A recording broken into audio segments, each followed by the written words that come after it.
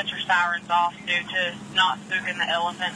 No, your eyes are not playing tricks on you. Those are 3 African elephants behind the guardrail on I-24, just beyond the Tennessee-Georgia state line. This doesn't happen every day. That was my thought.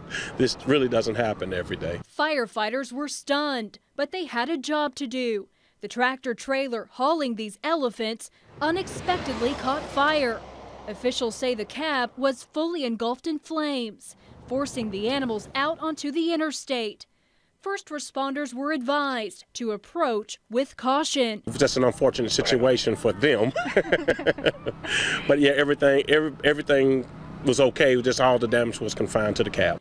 The 3 elephants were okay and remained calm. Firefighters say they snacked on some hay while the fire was contained. They say they're thankful these giants were gentle. They were pretty lucky that it was nothing greater than an elephant. Can you imagine what things would be like if it was a lion? We're told those elephants are on their way back down to Florida. The cause of the fire is still under investigation. Reporting in Dade County, Natalie Potts, Channel 3 Eyewitness News.